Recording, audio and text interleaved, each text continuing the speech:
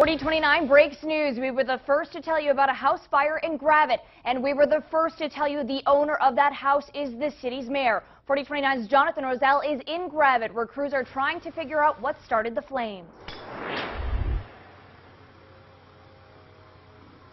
Emily, still a very active scene out here. I mean, take a look behind me here. The home is still smoldering and firefighters are out here watching over it as it happens. Now, they say they are not sure what caused the massive house fire. The mayor's wife told me they are too devastated to talk on camera, but 4029 News did talk to a family friend about how the family is doing tonight.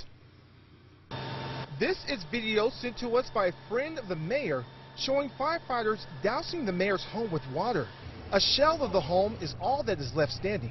Never good to lose property, but it could be much worse. That's because the mayor, his wife, and their 6 kids live at the home, but were at church this morning when the fire broke out. The family is safe and just extremely, almost overwhelmed right now by the outpouring of support from the community, not just in Gravette, but at large. Firefighters say they are not sure what sparked the blaze. And according to the family's friend, neither does the family. Obviously, in a situation like this, you can make speculation, but there is no indication of what it might.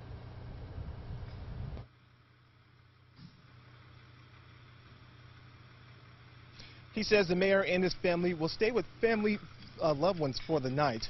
Live in Gravette, Jonathan Roselle, 4029 News. Firefighters say they were able to save a couple of dogs that were in the garage when the fire started.